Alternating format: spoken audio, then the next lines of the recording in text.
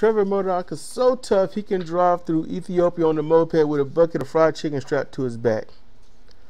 Alright, that's roughly thereof what Jim Cornette said on this show. And, you know, on National Wrestling Alliance before. And you know what, I'm about to call Dusty Smith on this. I haven't watched his podcast, his codcast. And this isn't anti-Dusty. This is just wanting to set something straight, because he said he was fired or released from NWA, and Jim Cornette quits. Jim Cornette makes more money working for himself than he does working for a wrestling promotion or running a wrestling promotion. All wrestling promotions actually call Cornette in so they can get a boost in views and whatnot, which the NWA did. Jim Cornette does the commentary. They keep it on the show for a while. That means they've gone through 4 or 5 checks and balances, maybe even 6, and no one even noticed it. No one even cared because it was over their heads, because the joke was not racist. It was about famine and starvation. So basically, you could take one of the most delicious foods on the planet and drive through the most famine place on the planet and not get touched because you're that badass. That's really what Cornette's trying to get across. I knew it before there was even a hoopla on Twitter. When he said the joke, I'm like, what? That's dumb. But, you know, Twitter decides, one person decides to blow up, so everyone has to blow up, and then everyone takes it out of context and then tells how others must take it. So everyone says it's racist, it's mean. We're not going to watch NWA as long as Jim Cornette is there. And NWA is like, you know what? Because you all said something, we're going to try to go with it. So instead of showing their regular program that has Jim Cornette on it, they decide to scrub that and do some, like, a really crappy match in an empty arena and a bunch of reviews and interviews and things like that. So the people were angry. It literally got 50-50 upvote, downvote. That's what the show got. And although it got that, the great majority of comments were very anti-programming. They would, I mean, they had many jokes, and if Trevor Murdoch wasn't over then, he's over now. So, you know, and Jim Cornette was going for starvation. Black Africans, all right, that's what he's talking about, and he's not even referring to that. Ethiopia, the country, the starvation capital of the planet, all right, that's what Jim Cornette's talking about, and people blow up about it. They call him racist, as I've already said, and it's been refuted. Anyone with common sense, and since sense ain't common, most people just didn't get it. So fine. So that's all said and done. Cornette quit. He wasn't forced to resign. He just said, it's not fun for me anymore, and I don't want to be a part of it right now, so I'm done. He left. Again, that's what Cornette does. Plays a screw with him, he leaves. There's no need to stay in stupidity. So he was never fired. Now, and yes, you got to listen to Jim Cornette's show to usually get this stuff, and listen to the NWA and whatnot. You know, you get an understanding then. So now let's fast forward. It's been a week and a half now. It's been a week and a half. So now, after all of this and everyone being angry. And, you know, you can listen to my commentary on CR Fire Pro. No, you know what? Screw it. I'll just say it here. As Cornette said that, I thought to myself, Trevor Murdoch is known for being a racist. So what's worse? Trevor Murdoch being racist on the show, or Cornette saying something that was misconstrued in the racism that's on the show? You know, what's worse? The NWA is the one that contracts Trevor Murdoch. They didn't contract Jim Cornette. Jim Cornette did 2 days of work that they sat on for 2 months, and then they sparsoned it out for like 8 weeks. It's what they did. Now, let's fast forward to something that triggered me today. Because out of all this hoopla that's happened, and all this anger and vitriol and stuff, I see this ad while watching one of my favorite little cute shows to watch on YouTube. They know who they are, the mommy and daddy. They know who they are. But this airs during their show, which is educational, actually. Their show is extremely educational. But, and I don't want to call out the names because they might not want to be associated with this, what I'm saying. But right now, just hear me out. This thing called Band Together, they decide that they're going to talk about ending hunger. They're going to talk about, you know, saving people's lives. and doing better for the misfortunate. So they show a complete slew of video and photos of black Africans. They show a slew of poor or happy, other people of color, Mexican based or Mexicano or Mexicana based, or those in Spain, people of color from around the world, third world or second world, but people that are starving or might be starving or associated with, and some that might not even be close to it, but hey, you're not white. And why would I say that? Do you think I'm just being triggered to be triggered sake? No, because they show these black Africans and black people from various other places, even the United States, and they talk about them being hungry, no food, poor, impoverished, and trying to end hunger. So then you hear, basically, Daddy, how can we help them? Well, we can if we band together. And it's just a white guy and his white daughter. So white people will save the day of all the starving black people, all the ethnic people out there, all the third world, multicolored, multinational, but yet non-white people. That's what the commercial says to me. That's what I saw. And that's what pisses me off after all this hoopla, all this talk about racism. How Donald Trump even, the Puerto Ricans love me. I helped them. They love what I did. Yeah, you shot like a basketball paper towels. Oh, they were the best, most absorbent paper towels.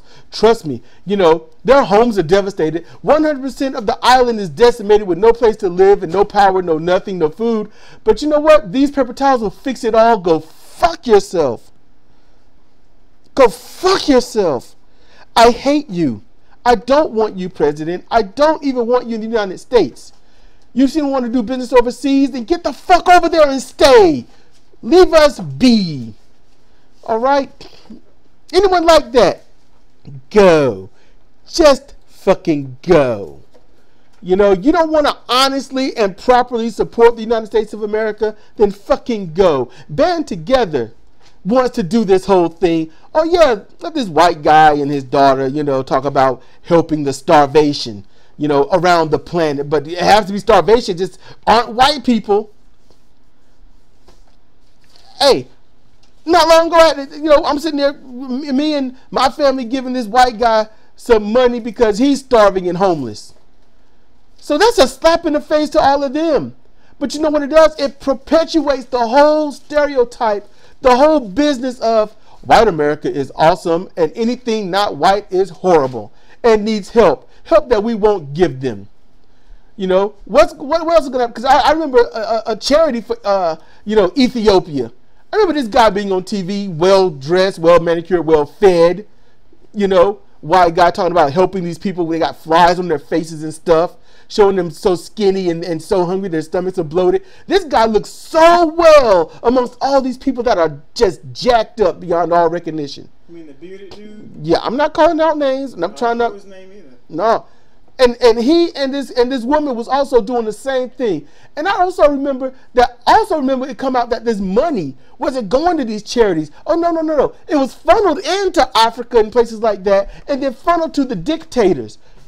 And then funneled to hotels where he and she and others like them, these missionaries per se, would go over there and just feast and have fun. Well, the money was just a ruse. And if they were trying to help, if they were honestly trying to help, it didn't look like it. Because over those 2 to 3 decades of seeing, I watched him as I grew up. I watched him before he was bearded. I watched him as he grew old. I watched her as she was in her middle ages and growing old. And you know what? They stayed all right. All right every time. And kept showing the same old pictures. And then when there was anything new to show, it was just jacked up. Somebody drinking from muddy water. I'm like, this guy is standing there watching with a bottle of water at his side. See, I was too young to really get it then. I wasn't but goddamn 12 or 13. But today, looking back on it, I'm like, man, fuck you. God damn it. This is America. But that's what it is. And it sucks. The United States sucks. You got me want to funnel money through the Clinton Foundation? Because that worked. They got wealthy off of you and your charity. Or people just donating to charity as a tax write-off to make more money. That's what's going on. So while Jim Cornette can make a joke about famine misconstrued into racism, this band together for USA and other stuff, whatever this organization truly is, they get to actually show the racist joke in action. They are so badass, they can show you that only black people and other people of color starving, and there's no one that's going to do anything about it, because that's all it is. Sorry, you people of color, you're broke, poor, starving. We can end world hunger, but we're not. But don't worry, we'll talk to white fathers and their daughters, and they will help you. White people will save the day. If you want to know why people are hating white people, it's stuff like this that we've watched for the past 50 and plus years. You get tired. You get tired of it. And as much as I always try to be right down the middle and say, hey, you can't blame white people for everything and stuff like that. No, I can't blame every white person for this. That's dumb. I'm not. But if you are white and you see that commercial and you think, wow, I want to help those people. You know you're not. You want to. Well, you donate $5, $10. How about we throw this back out? Your 25 cents a month will help feed someone for a week. Really? Really? Just throwing it out there? And people donated hundreds, thousands of dollars, and it didn't change. And now we've got this. You know, we've got the 21st century version of let's use some starving black people and people of color to, you know, make white people rich. And it's not all white people. It's just those that are in on it. Maybe what? Maybe 200 or 300 tops that are in on the whole organization. Somebody that want a place to work. Somebody that's going to head it. Somebody that's going to supervise it. You know, and then you got the grounds people that work all right. Because lots of missionaries, evangelicals, they go to these places. They build homes. They build them right up. And then all these poor people with no religion are all of a sudden going to become religious. And think, yes, they're all praise white God, white Jesus. Praise them. And then the dictators come in and tear the shit down saying, no, you don't get nothing good. Missionaries don't complain about it. They'll be like, we'll just go somewhere else and build. Are you going to come back and help us? Nope. That's been documented. So you have to just take that one right there. So how are you going to do this? I don't know what to say to help. I really don't. If that turns you off, that's not my problem. That's yours. The only one that can really help stop this is you, the listener. So you can go to bandtogether.org or whatever it is and get something done. You know, roast them or something. I don't care. But they expose the business of actual racism and stupidity.